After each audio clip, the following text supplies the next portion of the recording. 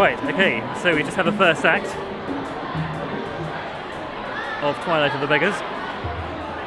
Let's go. Right. It's quite busy, quite a lot of people here. Yeah, I'm really enjoying it. Yep. It's a really good show. Fantastic. It's really good. I'm really glad you like it. I really like to play. Very kind of you, thank you very much. Say hi to the vlog. Hi! Two very important people. Matt. The fixer of all things. And Maria. Hiya. Amazing actor. Thank you for coming. Oh, well, it's an amazing show so far. So We're sweet of in you. the interval and I'm loving it.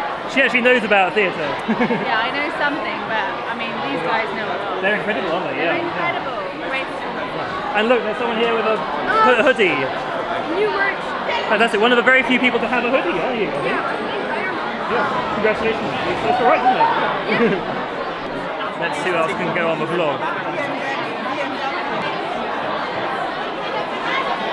Friends of Douglas House.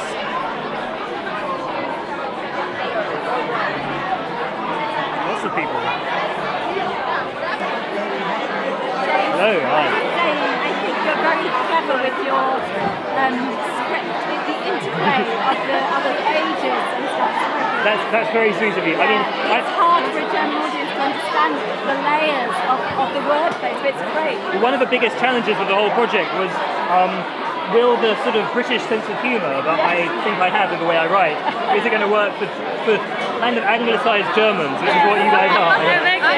But my hope was that I know Monty Python is enormous in Germany, so, and so I do think that British sense of humour does kind of work with Germans, and I'm so glad it's getting the laughs in the right places and everything, and so these kids are just unbelievably good in terms of their comic timing, and it's so interesting, I think, when you do music or theatre with kids, when they suddenly get an audience and they suddenly get the response of, you know, I say a joke and people laugh and they're like, wow, and then they really start getting into it. That kind of you don't have to say something now.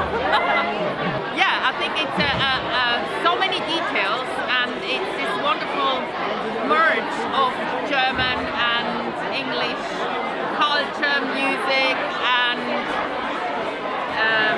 how do you say, fun. It's a great jokes and it's a real interplay of like the 18th century world with the 21st century. So it's an amazing sort of detail and depth in the text.